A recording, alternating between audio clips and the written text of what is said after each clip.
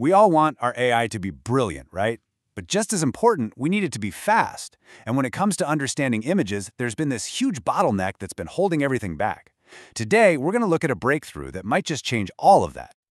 You know that feeling. You give the AI a really complex chart or a dense page of a document, you ask your question, and then you wait. And you wait some more.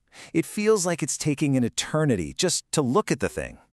Well, here's the fascinating part. It turns out the slowdown isn't happening in the language model, the AI's brain. The real traffic jam, the real bottleneck, is happening in how it processes the image to begin with. The problem isn't the brain, it's the eyes. Okay, so let's really get into this. To understand why it's so slow, you gotta understand how an AI actually sees a picture. See, it doesn't just take in the whole thing at once like we do. It has to break it down into a whole bunch of tiny little pieces. And these little pieces, they have a name: visual tokens. The best way to think about it is like you're describing a photo to someone who can't see it. You wouldn't just say, it's a city. You'd say, there's a red car, a glass skyscraper, a person on a bike. That's what the AI's vision encoder does. It turns the picture into a list of descriptions that its brain can actually read. And right there, that's where we hit the snag. Because if you have a really detailed, high-resolution image, the AI has to generate a massive number of these tokens to make sure it captures every little detail. The more detail, the more tokens. It's that simple. So how massive are we talking?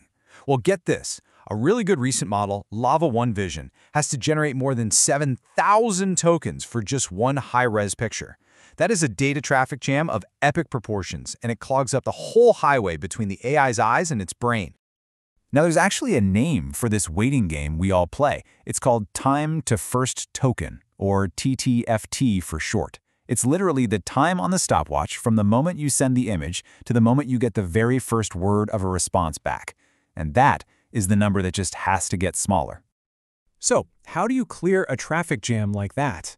Well, some researchers over at Apple decided to tackle this problem head-on, and what they came up with is, frankly, pretty brilliant.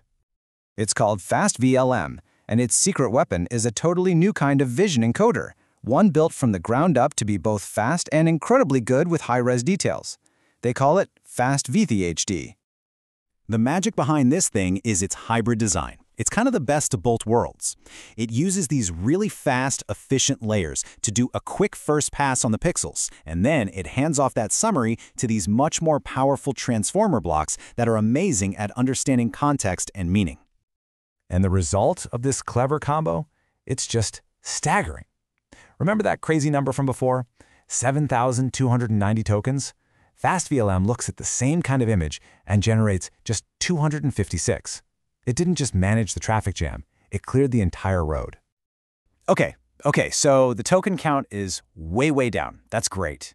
But the million-dollar question is, does that actually make it faster in the real world? And maybe more importantly, did we sacrifice brains for speed? Let's look at the numbers. And, wow, just look at this. The old model, over 14,000 milliseconds. That is 14 seconds of you just sitting there waiting. FastVLM gets you the first word back in 166 milliseconds. You can barely even blink that fast. We're talking 85 times faster. The wait isn't just shorter, it's gone. But like we said, being the fastest is completely useless if the answers are suddenly wrong. Did this incredible speed-up come at a cost to its actual intelligence? And the answer, amazingly, is a resounding no. Just look. On general benchmarks, it's virtually identical. On really tough reasoning tests, they're neck and neck. Yeah, okay, there's a bit of a dip on document-specific tasks, but for an 85 times speed improvement, that is a trade-off I think pretty much anyone would take. It proves you can have both. You can be fast and smart. So what does an 85 times faster visual AI actually mean for us? This isn't just some cool lab experiment. This is the kind of leap forward that's going to genuinely change how we interact with our tech every single day. The key thing here is this is designed to run right there on your device, on your phone, on your laptop. So imagine snapping a photo of a document and having it analyzed instantly, or getting real-time help making sense of a confusing graph during a meeting. Our AI assistants are going to feel so much more responsive, more powerful.